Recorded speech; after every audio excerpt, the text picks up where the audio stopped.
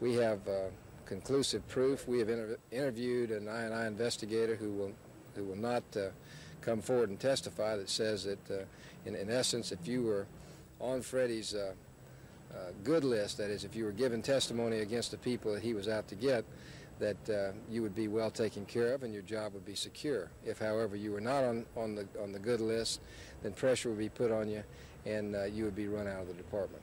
And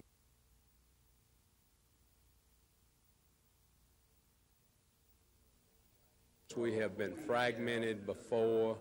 Whenever someone in the legislature or the governor wanted to know business's view on something, they went to 4 or 5 different people who were business oriented, but many times they had a different answer. As we mentioned, our lobbying team is in Montgomery on a regular basis, on a full-time basis. $750 to $1 million to elect Luke 2, the combined PACs. Well, let me just read you something. The voting record of that gentleman in Jefferson County is 27%. Let me give you another little statistic. Based on voting records,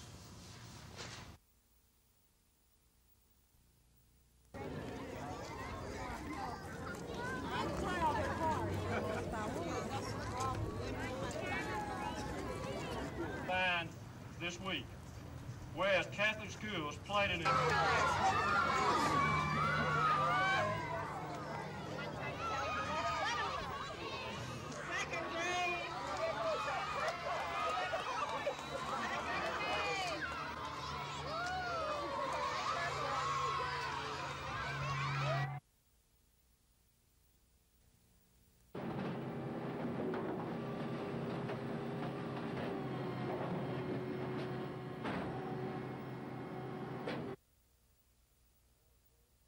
It's hard work, it's dirty, and it stinks. But it's a very essential part of an occupation that we have to have in the state of Alabama. With these people and the many vocations, not just as garbage men, society, when you're digging down and picking up garbage cans that are filled with cat litter and everything else. My supervisor walked up to me and asked myself and another waitress, black, to go hide. We asked her why. She said, please just go hide now. I will tell you later. I will lose my job. At the time, myself and another black girl went in the bathroom and hid for 30 minutes. When we came out of the bathroom after 30 minutes time, we asked her supervisor why. She said that Jones had a policy that only 2 black waitresses were supposed to be working at a given time. And that was the practice of Shawnee. She was afraid she would lose her job if she did not do that. Shawnee settled out of court paying Sharon Johnson $20,000, conditioned on her agreement to drop her suit charging discrimination. The restaurant chain also agreed to pay each black waitress in the Montgomery district $2,000, and it agreed to promote blacks to supervisory and management jobs. Shawnee's fired area supervisor Gene Yeager and agreed not to assign him to any supervisory positions in the Montgomery district in the future. Shawnee's national personnel manager declined to provide details about the reason for Yeager's dismissal. He would only say the dismissal was connected to the Johnson lawsuit. Plaintiffs in the Johnson case said Yeager told managers white customers wanted to see a white face when they entered Shawnee's and a white face when they left Shawnee's. According to sworn depositions taken during the lawsuit, a loan sharking operation was also being carried out at the Montgomery restaurants. The operation allegedly involved charging kitchen help 20% interest on weekly loans made to them by area supervisor Harvey Hester. Former Shawnee's manager Harold Shaw said in his deposition that it was a fairly large-scale loan operation. He testified Hester would collect his money on Sunday mornings when the payroll checks came in. Shaw testified further in his deposition that Hester would give him a list of amounts each employee owed in loans for that week. The loan totals would allegedly be taken from the register and paid to Hester. Testimony further indicated that it was up to Shaw to collect the money from employees and return it to Shawnee's receipts for the day. Shawnee's Incorporated said it could find no evidence of any kind that the company condoned or authorized such loans to employees. Further, it stated that the corporation has no control over any employees' private transactions which are not associated with the business of the operation of the restaurants. Shoney's added it has firm policy against the use of its facilities and participation of its employees in any illegal activities. The corporation told WSFA News 12 that corporate profits in the Montgomery area have dropped since Sharon Johnson filed her lawsuit, which contained allegations that black waitresses were ordered to hide in the bathroom because the Montgomery supervisor wanted only 2 blacks on the floor at any one time. This is Norman Lumpkin, WSFA News 12.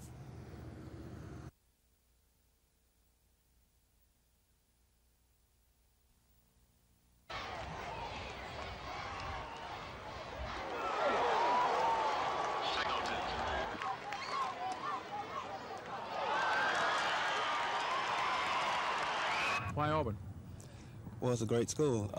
It's a lot of reasons, but mainly because of the recruiting. They got to me early, and Coach Daniels did a great job of recruiting me. Mm-hmm.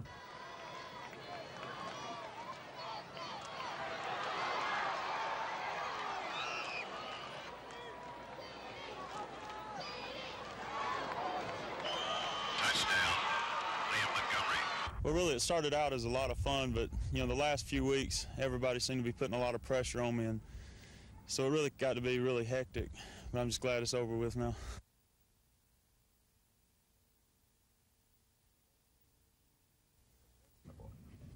Complaints with the redistricting plan come mainly from the city of Auburn. The plan has a district designed to produce at least 1 black county commissioner, the first ever in Lee County. But a black Auburn councilman says he thinks voters there have not had enough input into the redistricting. Well, I am concerned with, you know, how the maps look and the representation of Auburn, but my constituents basically have not had that input. The president of the Auburn City Council agrees. Victor Vance says gerrymandering was necessary to give the plan a predominantly black district. Of course, the 5 districts all intersect in Auburn, thus diluting Auburn's voter input into any commissioner race. The future of the plan now lies in the hands of Lee County's 2 state representatives and State Senator Ted Little. Little says they'll get input from as many people as possible. Then a bill will be drawn up, advertised, and presented to the legislature. We're scheduled by law to conclude by April the 28th. In addition to that, though, the legislature in election year may be desirous of concluding its session early. That would have a bearing on this. However, Senator Little admits that even under the best conditions, getting a redistricting plan for Lee County through the entire process before the June elections will be close. Andrew Findlay, WSFA News 12, Auburn.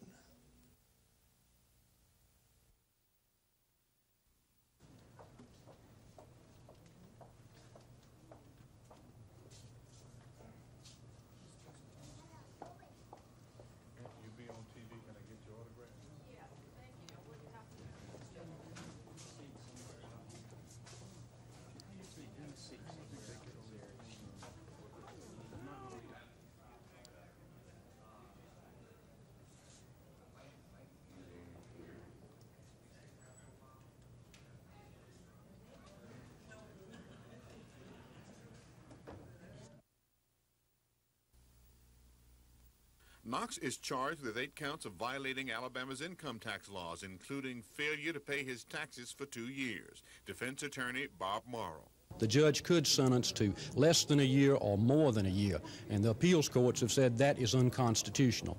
The other ground is one of the statutes is so vague, if you read it, you don't know what conduct's being regulated.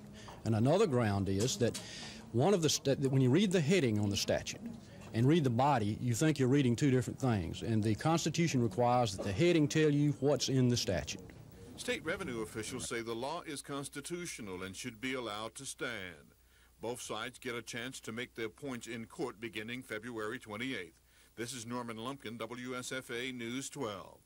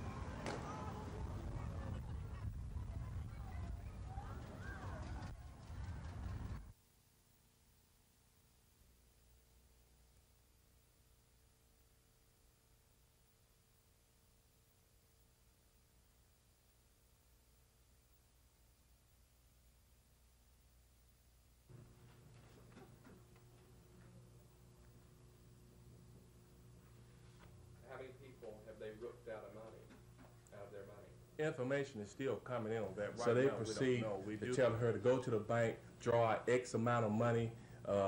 One of the bank examiners will come to your home, get this money, go deposit it in the bank, and once she make an attempt to steal the money, then we will catch her. We'll return your money to you along with a sizable reward. These two individuals return to Montgomery sometime around Whole warrants from the other cities? Yes. Okay.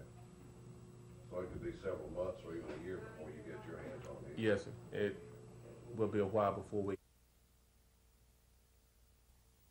One big one, and something happens to it, of course, you know what happens. So we do also who, I believe Ralph Graham's here too, your division. To the local farmers as well as to other fertilizer companies. Been my friend and coordinator down there along. Working with Florida Favorite Fertilizer and have looked forward to working with Florida Favorite in any capacity that we can to make them feel at home. Any of you people like to make a statement with the President statement? Well, Thank you very much. But Henry Stegall was also.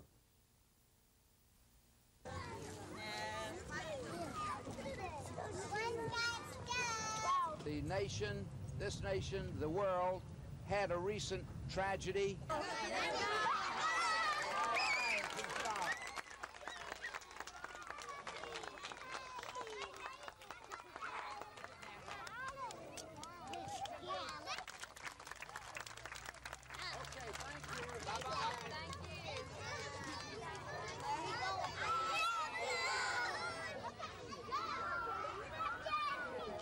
None of it can be still. Everyone has got to be doing something.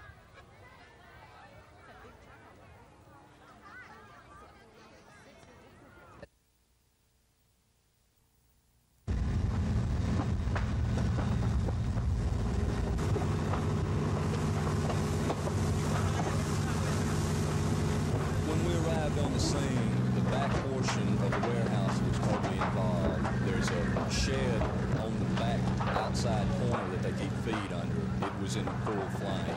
By the time we got a line laid and charged, the whole warehouse was involved. And we arrived on the scene not over 5 minutes before Montgomery got here. It looked like it was just too far gone to even try to fight the fire in the store itself. Is that the way it happened? We don't have the equipment to fight a fire of this, caliber. And by the time we got here, we saw Montgomery rolled up. We started assisting them with water. That's about all we can do.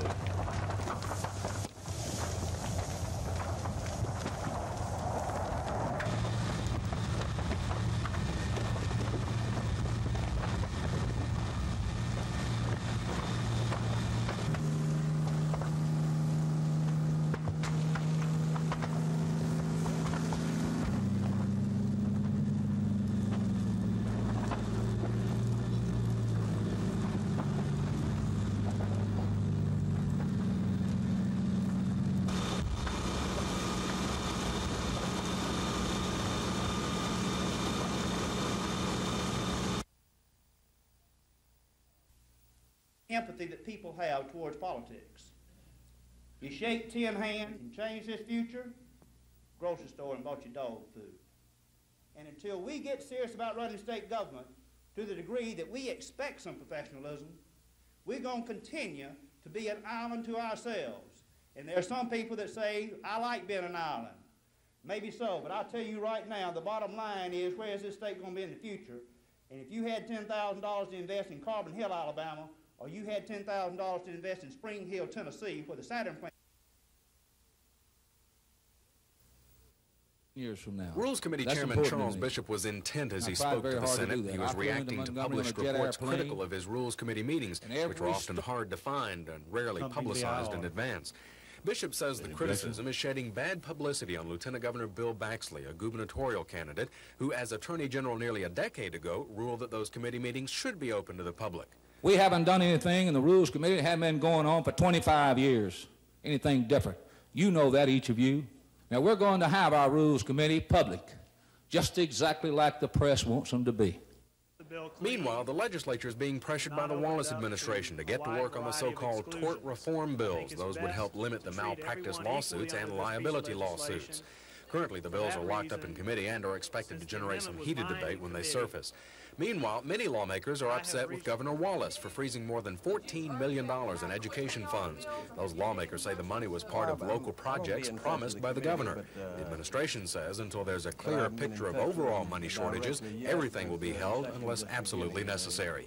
Chris Grimshaw, WSFA News 12 at the Alabama State House.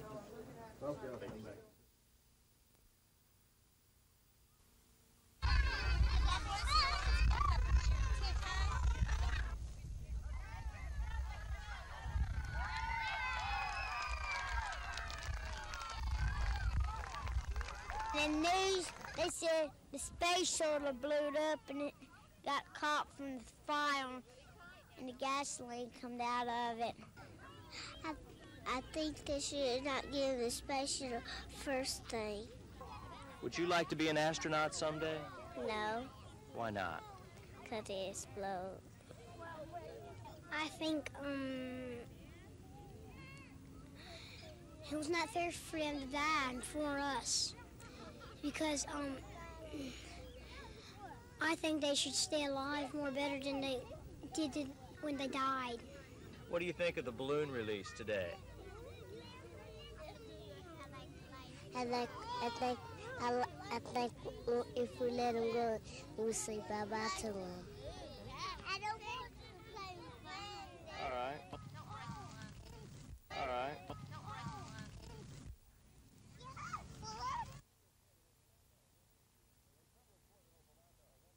In federal court in Opelika, a woman is suing Macon County Sheriff Lucius Amerson and a list of county officials. Lolita Parker claims the defendants in the case were negligent in hiring one of its former jailers, who was later convicted of raping the woman. Andrew Finley of our staff has been in Opelika today. He's standing by in Auburn now for this live report on the $7.5 million lawsuit. Andy? Bob, Lolita Parker is alleging that Macon County and Sheriff Amerson were negligent in hiring Mike Williams as the chief jailer. Ms. Parker's attorneys are saying that Amerson knew Williams had a record of mental problems, and they're saying that the sheriff knew that Williams had had a prior conviction of indecent exposure in Opelika. However, Williams has been a fugitive since last August after he was convicted of raping the plaintiff. Williams is a defendant, as well as the sheriff and Macon County, but neither Williams nor Amerson have been at this trial so far. Federal Judge Truman Hobbs told the jury this afternoon, that Amerson was not subpoenaed to appear at the trial, but he was supposed to be there in a sort of gentleman's agreement. However, Hobbs granted the plaintiffs a request to read from a September 1985 deposition. And where is Amerson right now? Well, his attorneys say he is en route back to Macon County, but they will not admit from where. However, attorneys for the plaintiffs say that the sheriff is supposed to be back from a trip to Mississippi. Andrew, one of the questions that comes to mind now is in the deposition that was read today from Sheriff Amerson, did he disclaim any of the accounts of knowledge of Williams' hiring? Yes, he did, Bob. He was asked in that September deposition whether or not he had checked any of Williams's references. In the deposition, which was read by another of the plaintiff's attorneys, the sheriff said that he called 3 of Williams's references and that he ran an NCIC check through the National Crime Information Center, and that proved out to be nil, that there was no information that Williams had a prior conviction. However, when he was asked point blank if anyone, whether responsible or irresponsible, had told the sheriff if he knew of any trouble that Williams might have been in, the sheriff said no. Thanks a lot. Andrew Finley live in Auburn tonight. We'll have more on that. He's been kind enough to join us tonight on this report, and we appreciate you doing that, Bobby. We want to just get the words from you. What is your situation, and have you made up your mind what you're going to do? I haven't made up my mind yet. I'm still in question. I have a lot of things to think about, and it's sort of like a leave of absence, I think. Is the problem with the knee, Bobby, is it that you're afraid you might do permanent damage to that right knee? Yes, all the cartilage and everything's all right in my knee as far as that goes, but I have severe bone damage inside now, and that's unrepairable, and we'll just have to go from there. I see. How do your folks feel about the situation? They're real upset. They're upset for me because it's a game that I love, and I'd like to play here at Auburn, and if I still can, I will. But I also have to look out for my own future. Well, I know you'll make the right decision. By the way, how's the guitar picking coming along? It's doing good, doing good. Maybe, keeping up with it. Okay. Maybe you could be the next Chet Atkins. Thank you, Bobby, for being with us. All right. Wimp Sanderson's Alabama basketball. LSU brings its much-traveled band of Tigers to meet a Tiger with another stripe tonight at Auburn. It's a makeup game because of the LSU chickenpox episode 10 days ago. Jim Jackson is at the Auburn Coliseum with an update of tonight's game. Jim, how about it? Are they going to show this time?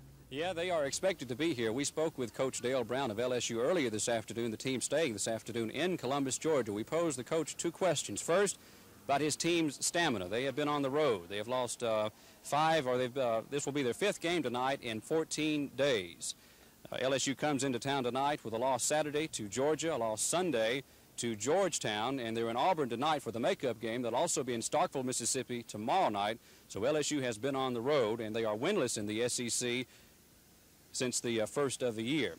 About the team's stamina, Coach Brown told us, and we quote, that they don't like to make any excuses. These are the cards that he has been dealt, and these are the ones that he will play with. The second question was a statement that was reported Sunday night by the Associated Press concerning Coach Brown and his possible retirement at the end of the season. He did not elaborate on that statement Sunday in Landover, Maryland with the Georgetown game. His response to us today was that he has given thought to leaving the game of college basketball. We asked him when that might be. He said it could be 2 or it could be 20 years, but that he has given thought about leaving the game of college basketball. And 2 other points we want to make out tonight.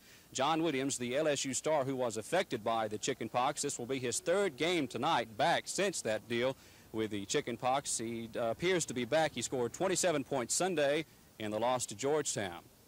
And as far as Auburn, they will have to do better on the boards. The rebounding has not been the best of late. 4 times this year, Auburn has been beaten by teams that out-rebounded them. We'll have highlights and interviews tonight at 10, so join us then. It's Jim Jackson reporting live for Auburn, WSFA 12 Sports. Thank you, Jim Jackson. We will have a report for you. Is the problem with the knee, Bobby, is it that you're afraid you might do permanent damage to that right knee? Yes, all the cartilage and everything's all right in my knee as far as that goes, but I have severe bone damage inside now, and that's unrepairable, and we'll just have to go from there. I see. How do your folks feel about the situation? They're real upset. They're upset for me because this is a game that I love, and I'd like to play here at Auburn, and if I still can, I will, but I also have to look out for my own future. Who's going to have the ultimate decision? Will it be Bobby? I think Bobby will make a decision. I don't think that I certainly can't make a decision like that for him. I think his mother and father would go along with what he wanted to do, and they certainly not pushing him to play. But at the same time, they realize what football meant to him, and you know, they're not sure that he's ready to give it up.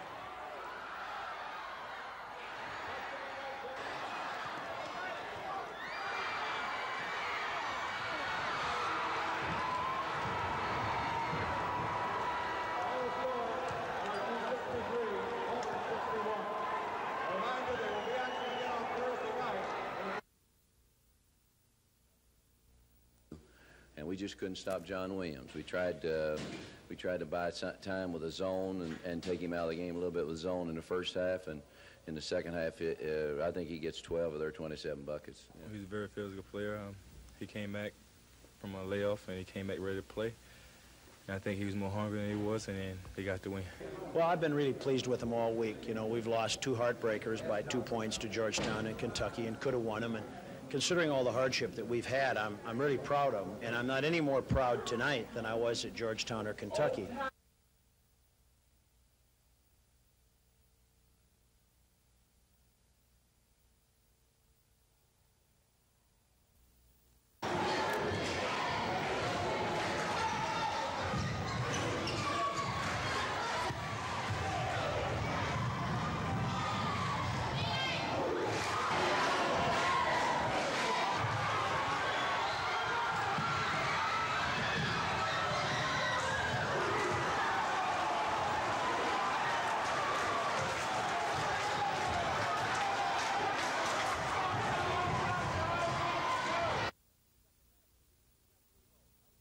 Second half of the game, Jeff Lebo, another miss. Rebound is grabbed by Sally to Bruce Dalrymple. He'll go all the way. Tech would lead by 10 with only 10 minutes to go. But then late in the game, Georgia Tech's lead is down to 70-68. North Carolina's Brad Daugherty hits a turnaround jump shot. It was 70-all. This game would go into overtime. Georgia Tech coach Bobby Cremins directing the attack. Georgia Tech will make a costly turnover. Mark Price with the ball, trying to go inside. Stolen by Steve Hale. Hale ahead to Kenny Smith. North Carolina over Georgia Tech, 78-77. I'm George Michael for NBC News.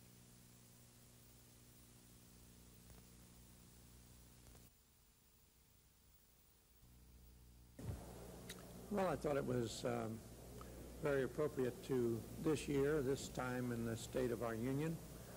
I think he addressed the challenges that we face today, and he addressed them more bipartisanly and less confrontationally, less politically, I believe, than in the past. And I think that the response he elicits will be quite positive, both in the Senate, the House, and from both parties. It was a good speech, and sort of gave an agenda for his next 3 years. Didn't give us a lot of details, but we'll look forward to other messages from him relative to his programs. He mentioned the Balanced Budget Amendment as an afterthought to Graham Rudman. How did you feel about that? Well, I was disappointed in the way he said that, because I'm a strong believer in a constitutional amendment to balance the budget. He almost sounded as if we won't pass a constitutional amendment to balance the budget until after Graham Rudman, which is 5 years from now. I just don't think we ought to do it. He says that after we make these hard choices, go through Graham Rudman, we will then lock in a balanced budget with a constitutional amendment. Well, I don't think we can wait until then.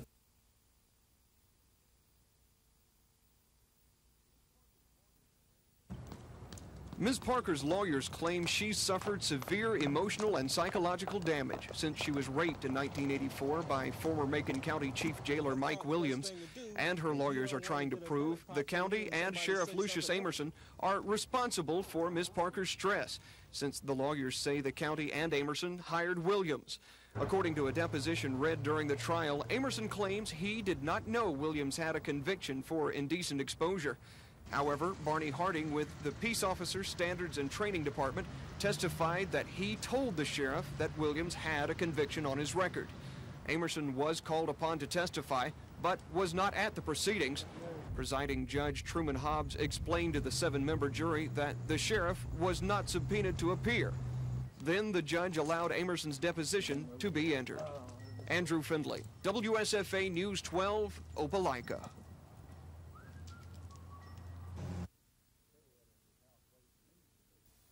Dead in the House Ways and Means Committee, you know. Means that we are going to have to take up the slack. And Brother Potts and Brother Nail and others, we're going to be calling on you more. Very much. I should like to introduce Harper Shannon, who is the wife of Dr. Harper Shannon. Elected officials at today's prayer luncheon were quick to point out legislative matters these Baptists wanted to hear. And I give one example of that is the Lottery Act, which is now pending, but I think dead in the House Ways and Means Committee. You know. Campaigning politicians dotted the audience, including candidates vying for Lieutenant Governor Bill Baxley's current job and perhaps his future one. But Baxley bestowed compliments on all. Even the ones that I've run against. are people that, when it boils down to it, are honorable, decent, God-fearing people. Governor Wallace didn't talk campaign politics. Instead, he talked about the effects of the Graham-Rudman Act. It means that we are going to have to take up the slack. And Brother Potts and Brother Nail and others, we're going to be calling on you more and more. And the next governor of Alabama will be calling you more and more. Next governor?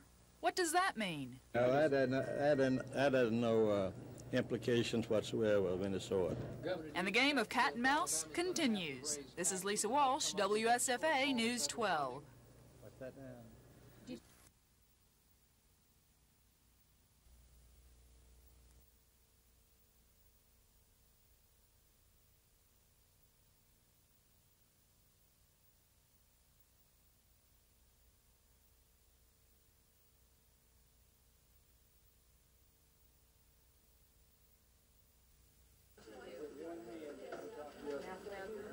There's such a thing. Okay, good, all right, stop. See, that's how you went off the paper, but you started up a little high. But most people need to be on an activity program to eat sounder, wiser, more regular, to think about healthy things like wearing seat belts, to think about themselves as positive, active people, and to not worry so much about things that they have little control or influence over.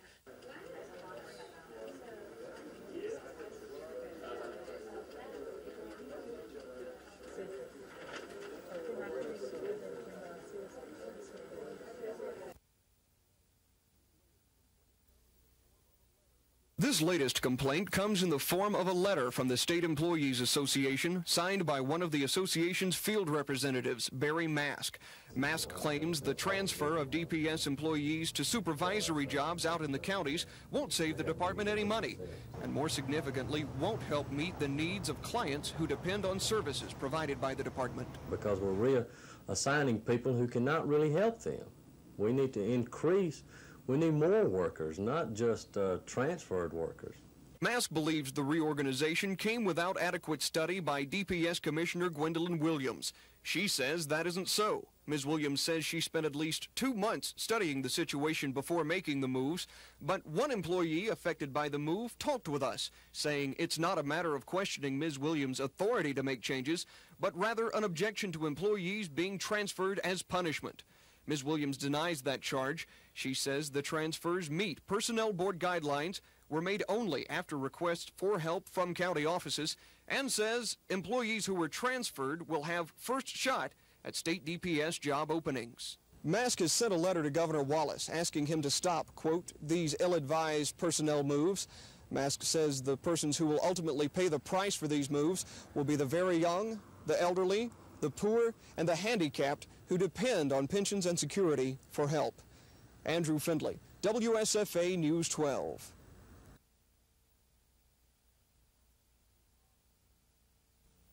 What is it that Huey Long used to say that is not? But at the same time, we go out of our way to encourage. You take a county like Coosa, which I also represent. Of the oil fund money. In this area.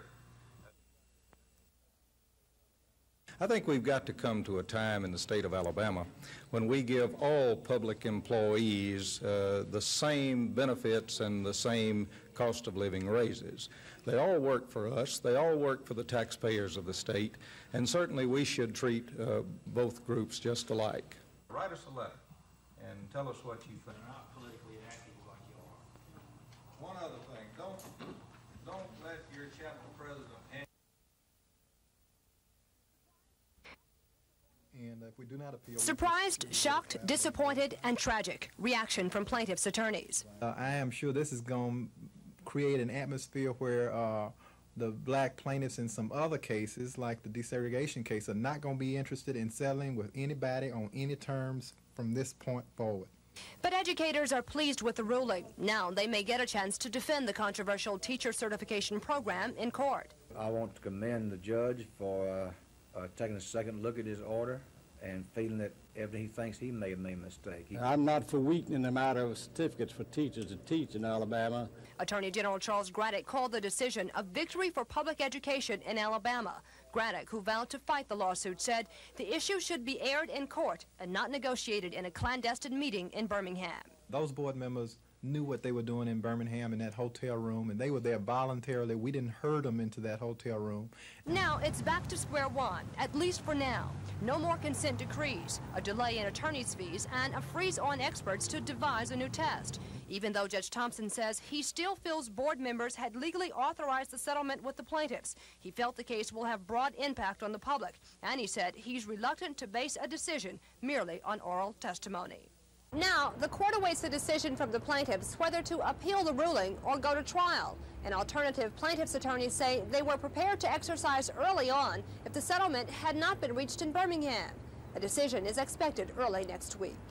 This is Kim Davis, WSFA News 12 at the Federal Courthouse. One of the highest risk patients emergency room doctors face are indigent mothers. The women rarely have had any prenatal care, and any of their medical complications come as a surprise to the doctor.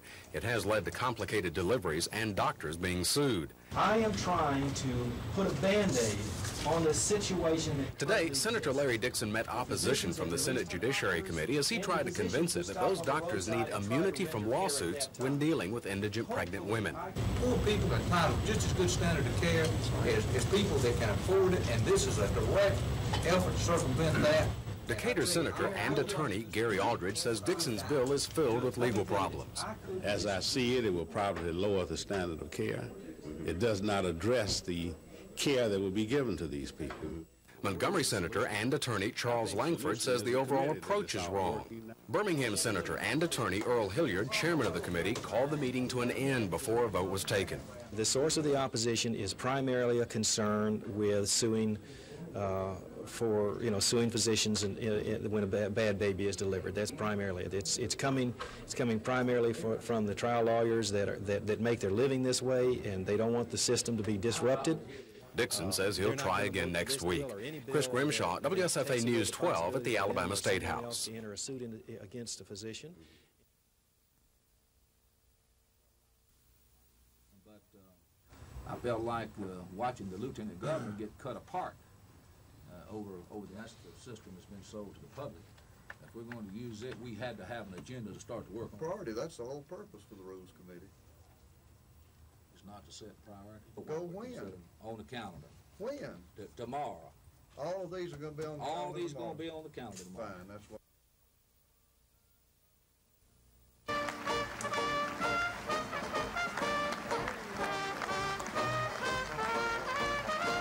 Up in Montgomery, and many of the rest of you here are glad. And what the private sector can do, having concluded fantastically. He remembers the people that sent him there, and he remembers the interests of the people that sent him up there. He is for Alabama and from Alabama, and he's a great United States Senator, and you've got to re-elect him next fall. Like us, and I think there's something good about that for the country. Between night and day, the Senate works with the President. More than 1,000 people who paid up to $500 a plate crowded into Mobile's Expo Hall to hear Vice President Bush commend and applaud Alabama Senator Jeremiah Denton. A close friend of Denton's, Bush has often appeared with the Senate freshman, and today's visit was aimed at raising money for Denton's campaign war chest. And there isn't any senator who is a stronger, more courageous defender of conservative principles than Jerry Denton. And so again, I appeal to you, send him back to Washington. America needs him there. Bush called Denton one of the Senate's most courageous and principled voices. He likened Denton to President Reagan by saying both Republicans are fighting for a stronger America, a balanced budget, and ending illegal drug traffic. We have got to have the tools to keep the peace, to stop the drug smugglers, and to stop terrorists, and to stop madmen like Gaddafi. We must not return to the days of American weakness. If we are to keep America growing, and at peace. The federal budget must not put Amtrak above a strong defense and paying off some special interest lobby above keeping taxes down. Denton's campaign organizers say his close ties to the president and vice president have greatly improved his political image, and today's visit won't hurt him at the ballot box. It translates to everyone who's ever admired Ronald Reagan is now translated into admiring Jeremiah Denton, and of course that adds up at the ballot box. It'll be a phenomenal impact. The vice president came to Mobile today to help Senator Denton, to help him raise money in his campaign, and maybe down the line so Senator Denton will help the vice president in his future political plans. Dean Argo, WSFA News 12, Mobile.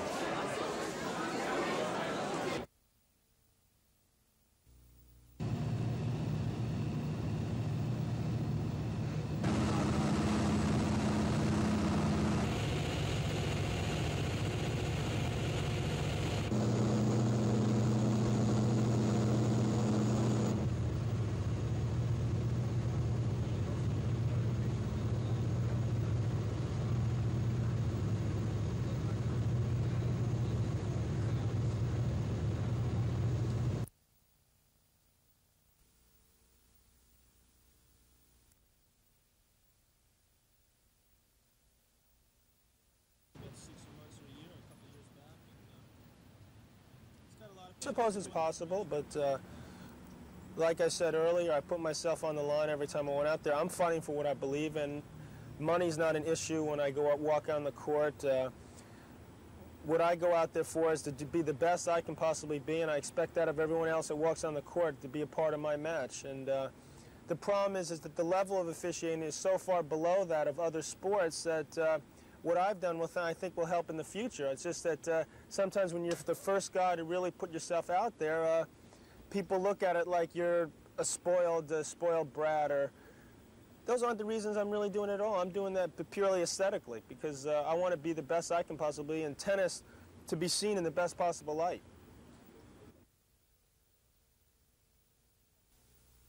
He's got a lot of potential. He won the French a couple of years. Any athlete's number one fear, I think, is the fear of injury, and I've had some problems in the last year that didn't have an 84, which is my best year as a professional. And I want to make sure that I feel good every time I walk on the court physically, but also mentally. And I think a lot of the things that have been going on with me the past couple of years have kind of worn on me, and I don't feel as fresh as I felt, say, in the past. And that's why I want to take a step back, to appreciate what I have, to realize how lucky I really am, and therefore I can look at it from a different perspective, because I think I've just gotten caught up in my own little world, and I need sometimes to come to cities like this or to go to do some charity things or not to play for a while in order to appreciate really what I have.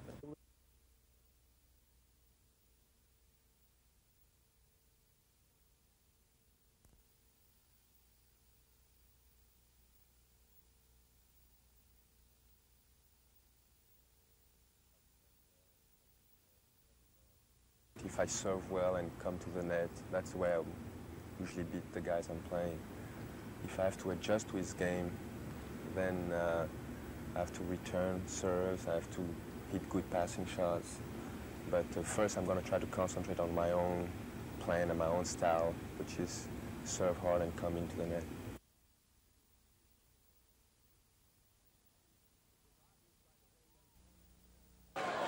It was obvious by the way they played defense, LSU was angered by what they perceived an injustice done them by Auburn, requiring them to play the makeup game last night after 2 road games in 3 days. It came down to the wire, with Michael Jones hitting to give Auburn a 2-point lead under 2 minutes to go. Then, with Derek Taylor popping from the outside to tie it with a minute to play. Taylor then deflected a person pass, and the Bengals had their chance to win. They made the most of it. Inside to John Williams, the crucial basket for the star of the game, who scored 28 points and showed absolutely no signs of the chicken pox. Michael Jones' shot to tie bounced off the rim as the game ended. LSU had won 63-61. The postponement obviously worked in LSU's favor, and the perceived mistreatment in rescheduling didn't hurt either. I think the team felt that we were mistreated because we could have played them, like Coach said, another week. I think it was a Monday. on a weekend that they could have played Alabama that weekend, like Saturday or Sunday. So they had a whole weekend. They couldn't fit us into their schedule. So I feel like we really owed them something. So we just went out and played hard. I mean, we wanted to dig down deep inside and pull out a win. We played very good defenses. We changed up defenses constantly, and I thought that was important. And I thought the job done on Chuck Person is one of the greatest players in America. And the job that Oliver Brown and the team did on Chuck the first half, going 3 for 9, gave us hope. That kept us in the game.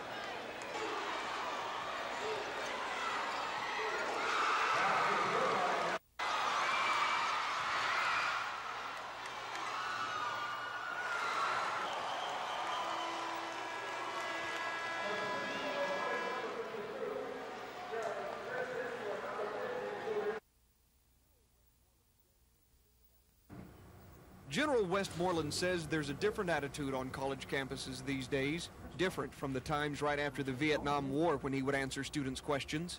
I mean, they want to know what the facts are, and I have the facts. And they're polite, and they're interested, and they want to know. He says the upbeat national mood has a lot to do with it, and the fact that he thinks television has come of age. After all, this is the man who filed and then dropped a suit against CBS for a 60 Minutes report that said he misrepresented troop strength while in command of U.S. forces in Vietnam. But have the media changed as well? What is your network? NBC. Oh, yes. The general recalled the times during World War II in Korea when the media kept some military things quiet in the interests of national security and of keeping morale up at home. Westmoreland says he sympathizes with the media in its role in covering military actions. However, when asked whether he thought the U.S. military would ever get the support it got from the media in World War II, he said he didn't know. Andrew Findlay, WSFA News 12, Auburn University.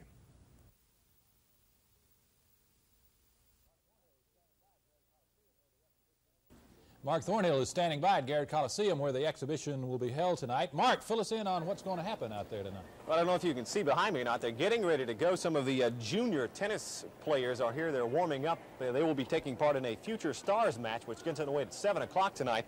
Also, of course, the feature match, as you mentioned, between John McEnroe and Yannick Noah. That gets underway at 8:35 tonight. 3 local players will be teaming up with McEnroe and Noah in the celebrity doubles match. That gets underway at 11:05 tonight. A couple of pre-match notes. First of all, an interesting court. If you can pan down, we'll take a look at it. It's a court made of, it's like a carpet, in fact. They rolled it in, they roll it out. It's an interesting material. It's made of vinyl supported by fiberglass with foam on the bottom, so it's a slower court than most outdoor courts, slower than asphalt or concrete. It's comparable to clay, they tell us. Another note, Garrett Coliseum seats about 8,800 people, and we talked to Coliseum officials. They say they're expecting a crowd of about 5,000 tonight, so it should be a good crowd. Of course, most of the eyes in that crowd will be focused on John McEnroe, but what about his opponent, Yannick Noah? Well, we spoke with Noah earlier today. We asked him what he thought it would take to beat McEnroe. Serve well and come to the net. That's the way I usually beat the guys I'm playing. If I have to adjust to his game, then I have to return serves, I have to hit good passing shots. But first I'm going to try to concentrate on my own plan and my own style, which is serve hard and come into the net. Okay, Phil, we have suddenly gone dark here, as you see, but we're still here getting ready for a big tennis match tonight. One quick question. What do you think about McEnroe? You spent a little time with him. Yeah, we were talking coming back. He's just a bundle of energy, as we were talking about. He just couldn't sit still almost during the interview, but it's kind of a controlled kind of an energy. I like it. I'll go against you. I think I'd vote for him for governor of New York. Okay, thank you. Well, history dictates that SEC basketball...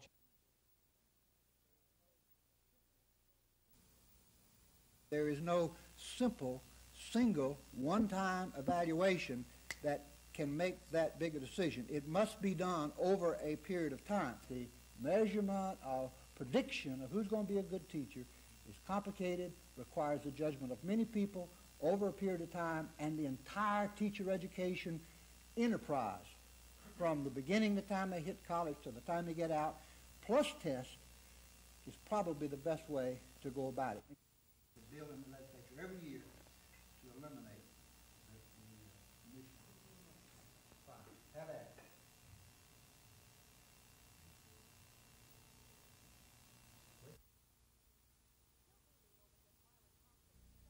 Records. Still beaming over Judge Myron Thompson's sudden about-face to scrap lowered standards for teacher testing in Alabama, Attorney General Charles Graddick wants the public to know just who passed the December competency exam. The results will show two things: who passed the test using the lowered requirements and who passed the original Alabama certification exam. Results from AUM show a near-perfect passage rate under court-ordered standards. I think the public has an absolute right to know how many people took that test. Graddick also wants the legislature to mandate use of the National Teacher Examination in Alabama, a test upheld by the U.S. Supreme Court. There's been talk in the past about using the NTE. It certainly is a real possibility. That's obviously a decision that will be made either by the legislature or the State Board of Education, but certainly at this point there would be no legal barrier to using it. But educators are still studying the judge's order and their options in the case. They're not sure of the future of the students who took the December exam and what to do about the March test date. One option is to rescore the December test using criteria from the initial exam to confirm Graddick's suspicion that, as he put it, the adjusted scores will reflect the impact of lowered standards on the overall quality of teachers entering the classroom. Kim Davis, WSFA News 12 at the Attorney General's office.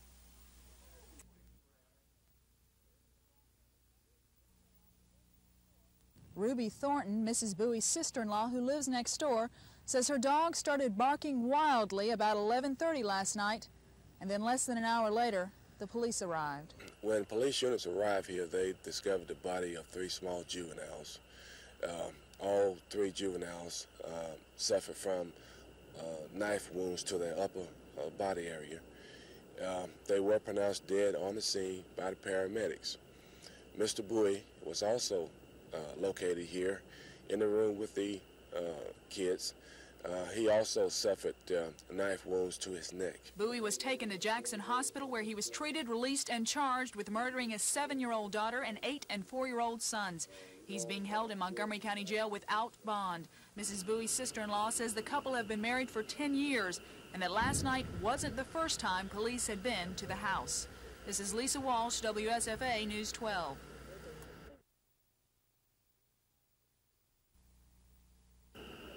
Police found 8-year-old Ty Knox, 7-year-old Julie, and 4-year-old Nicole in their parents' bed with their throats slashed. Lieutenant Larry Armstead says their father, Kwong Bowie, lay on the bedroom floor, still alive, and suffering from apparently self-inflicted neck wounds.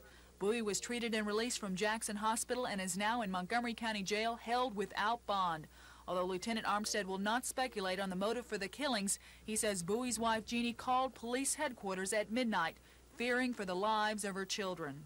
Considering the circumstance, mother's holding up okay. Of course, she's real bad off emotionally. You know, we going to get back with her at a later date and speak with her further about it. But right now, we have not been able to get very much out of it. Relatives say Mrs. Bowie left her husband of 10 years 2 days ago, but had called home to check on the children. And then she called last night? Yeah. And want to know why was the baby crying, because Nicole was crying. And he just said, bye, honey, on the telephone. I guess that was the time we done it. Mrs. Bowie's brother, who lives in the same house but wasn't home last night, says Bowie is a hard-working carpenter who keeps to himself. Well, lately, though, in the past, I get about 7 days I hadn't worked. Sure has. That's something I can't understand, man. Neighbors say 4 other relatives were inside the house at the time of the stabbings, but neighbors say no one appears to have heard anything except the dogs barking. This is Lisa Walsh, WSFA News 12.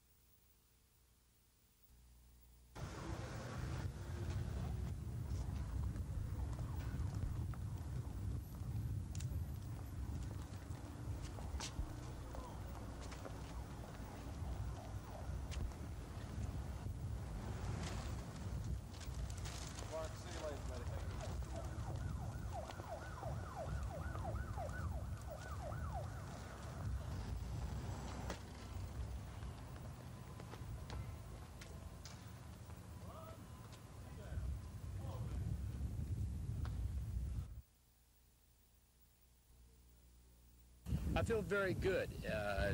It just demonstrates that the jury was able to perceive what was going on, and it's a vindication for the system. There was a wrong inflicted upon Lolita Parker.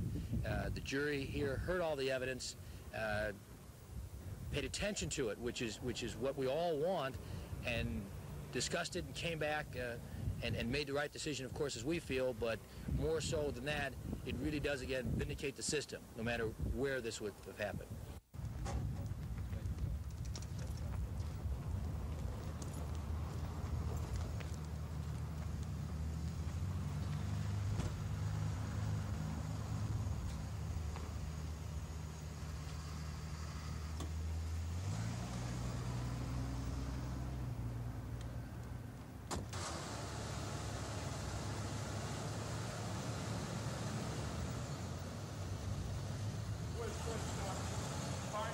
Fred's car? Right down there.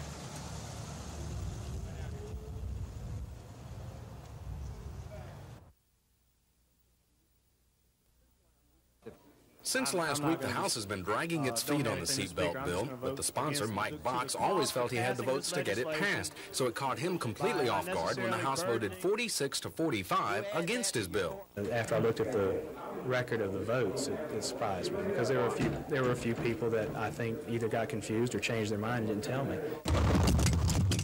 The idea to force people to buckle up is primarily motivated by a threat from the federal government to require airbags in all cars if states don't mandate seatbelt use.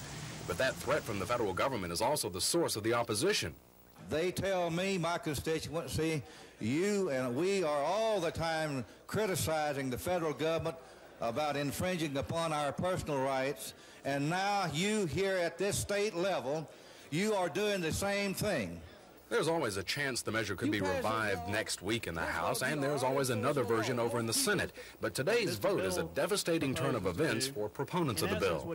Chris Grimshaw, WSFA News 12 at the Alabama State House.